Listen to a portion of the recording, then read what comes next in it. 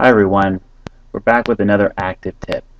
This time we're going to talk about containers, exactly how we can set up some basic containers. The more advanced concepts we'll discuss during the summer when we actually have some training with our summer workshops. But this is active tip number, does anyone know?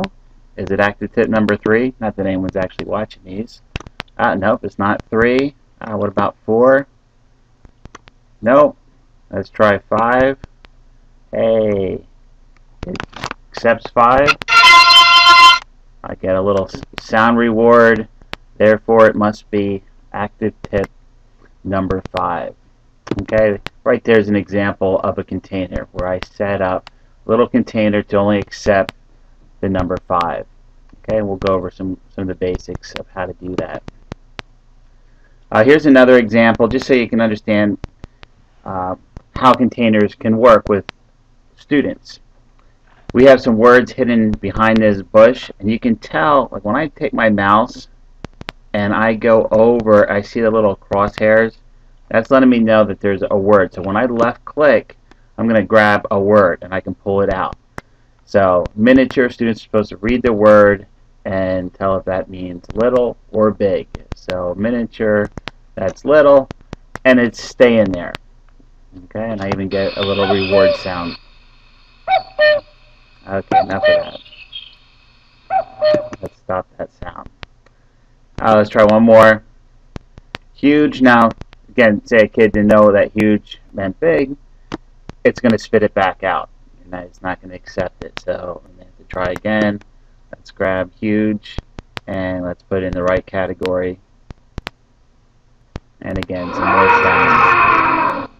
Okay, so you get the idea. Let's try one more. Enormous, and it accepted it, and I get another sound wave. Okay, so that gives you an example of how you can set these up. Now there's certain rules and stuff, and I don't want to get into a lot of the rules right now. Again, we'll talk about these rules as far as summer workshop.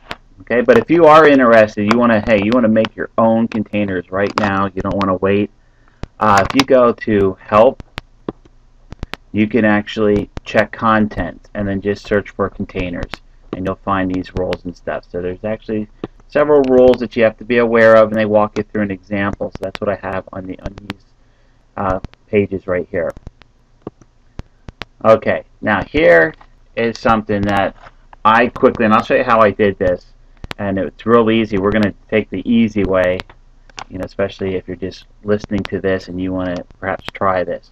We're going to actually download a resource pack that's going to make containers really easy for you. But I was able to set this up where it's going to accept, you drag a word, and if you place it in the correct box, it's going to stick. If not, it's going to spit it back out. So let's just show you this. Pupil I know is up front there, but if I try to put it right here, it's going to spit it back. But if I put the word in the correct box, it's going to stay. And so you can kind of go through, and your students can come up to the board and go through this. And I had all this saved so that when I hit the page reset, it's going to reset the page back for, say, another student to come up to the board or another class. So I had that all set up ahead of time. So let's go over real quickly exactly how I did that. So basically, I took a picture of this. Okay, now remember, to take a picture, you have a camera tool. Now I'm going to use my desktop tools. Hit that tool, you get this little wheel. And again, you can move this wheel around, but when I click the center, I'm going to have an option to go to the camera, and I'm going to do an area snapshot. And again, this was already set up ahead of time, but you can just drag the area that you like. I like copying it to the clipboard. Okay, so it's basically pasting or copying that, and then I just need to paste that on a flip chart. Now, some people get confused when they have this wheel. To go back to your flip chart, hit this little icon, return to flip chart. And now I'm at my flip chart, it's a blank page. Now I'm just going to right click and paste. Okay, So I have that picture. Okay, now I have my diagram. Now I want to make this more interactive. So right now it's just a static image. Really not a lot of fun here. So let's go to Promethean Planet. Now, if you're not a member of Promethean Planet, please, consider joining Promethean Planet. It's a free registration. But once you're a member of Promethean Planet, you can actually download resource packs.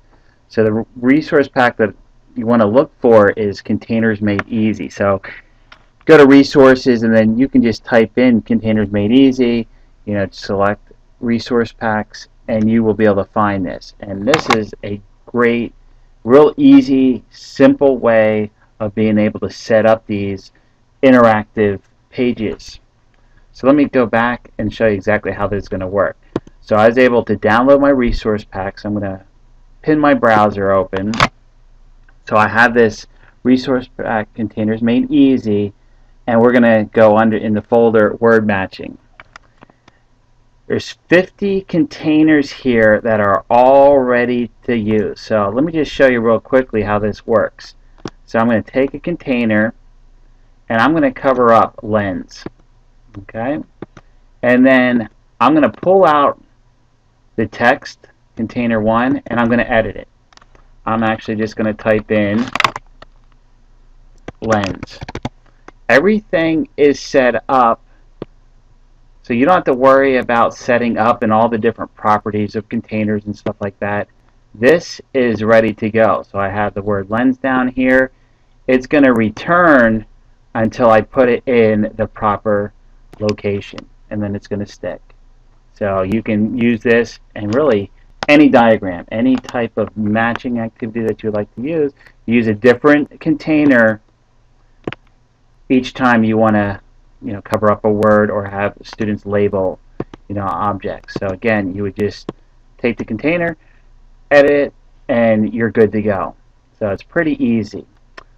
Here, this is actually found in that resource pack, one that's already made up, like a basically matching countries.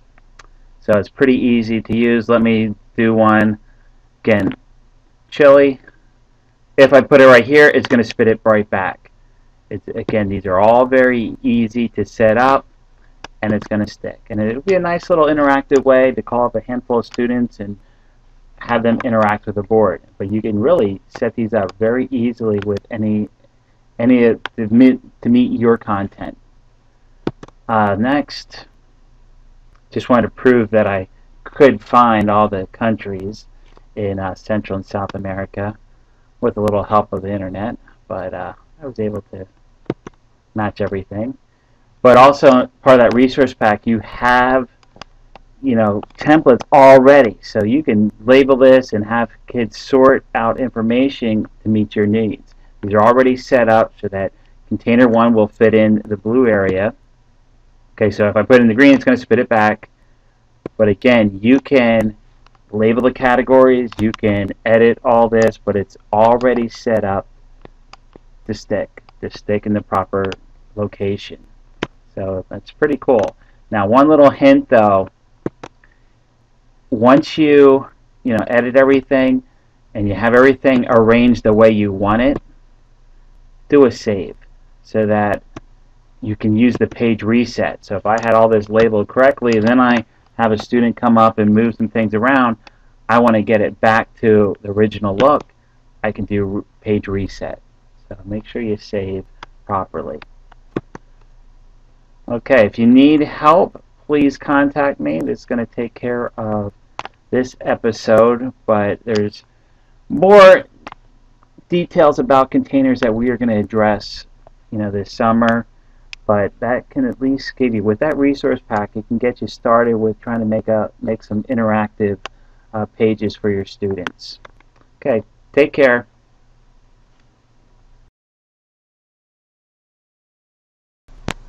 Take care.